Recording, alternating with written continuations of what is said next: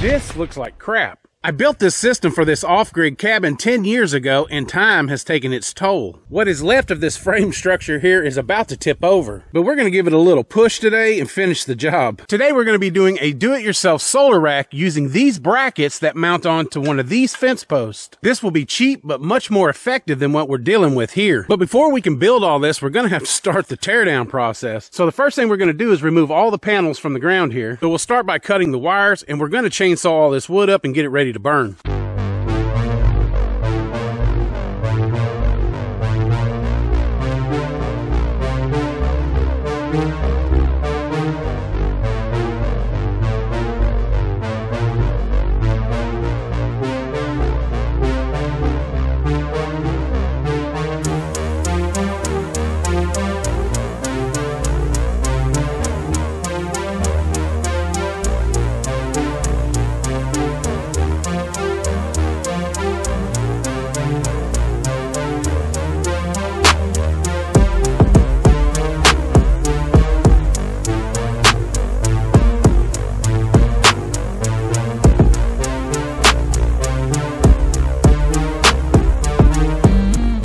Okay, we got everything cleaned up and loaded onto the trailer. That was actually quite a bit of work doing it by myself. These solar panels here are a few years old and they weigh about 75 pounds a piece. Same brand that I just removed, but about 25 pounds lighter. These things coming in right around 53 pounds. Also, the older solar panels were 310 watts. The new ones here are 355 watts. And the older ones cost me somewhere around $300 each, while these are just coming in at $67 a piece now. So the panels that I just took down still have a lot of life left in them. So we're not going to be replacing the panels, but we are going to give these panels a new life with a new rack and some new wiring. You know, these panels behind me here were actually installed about 8 or 9 years ago when they were added to the system. And now that the time has gone by and I've removed these panels, I can tell you that setting your solar panels on the ground is not a great idea. This was my very first solar system install, and you know, we learn as we go. Okay, so now the next thing we need to do is get all this wood cut up here, throw it into a pile, and get ready to put our new homemade solar racks up.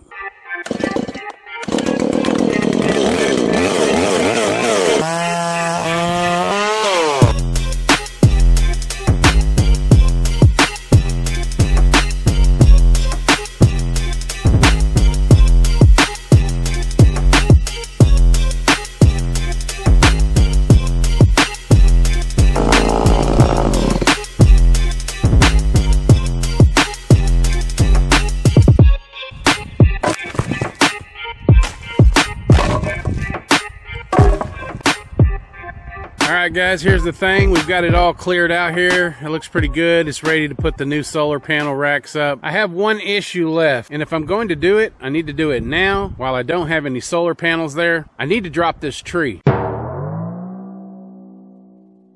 Problem is, it's a really tall tree, and I really don't know what I'm doing when it comes to dropping trees.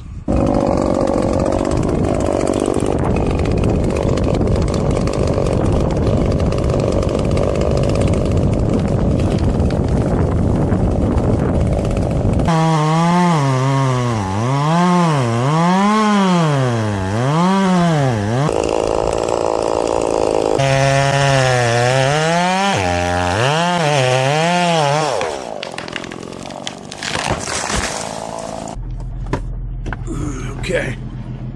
Oh, we're gonna try to pull this tree with my truck and get it out of here and get it out of the way. The only thing is it's a little two-wheel drive truck, so we'll see what happens.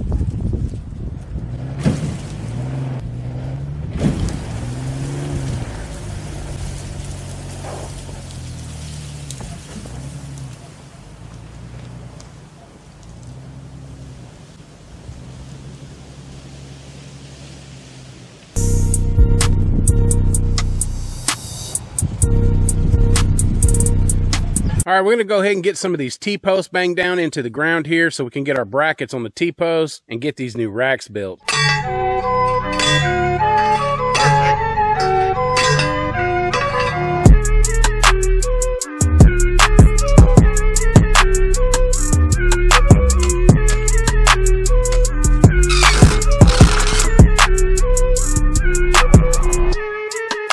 Got to be better than what it was sitting on.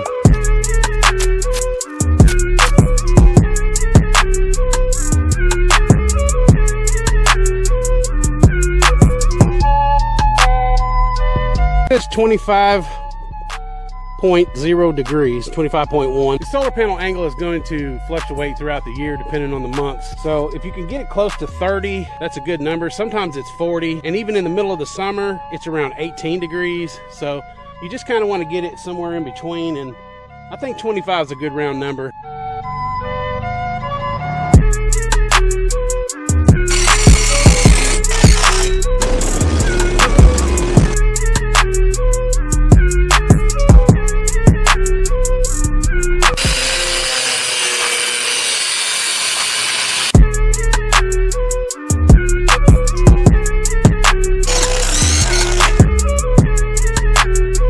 Okay, so down underneath the panels here, we have hooked positive to negative and positive to negative.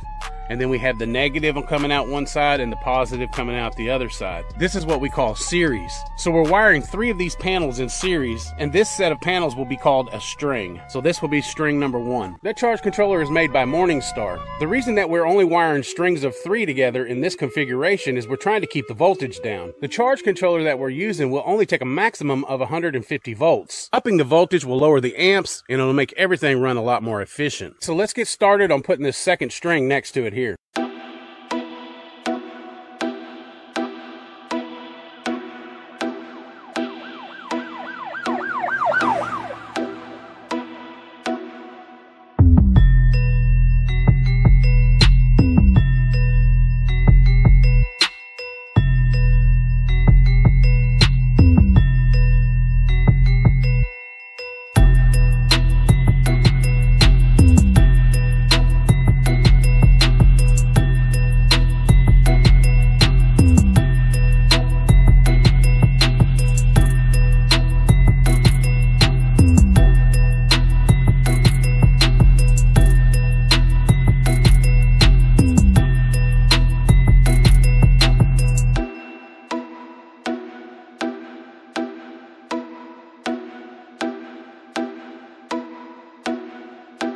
All right, guys, there it is, the finished product.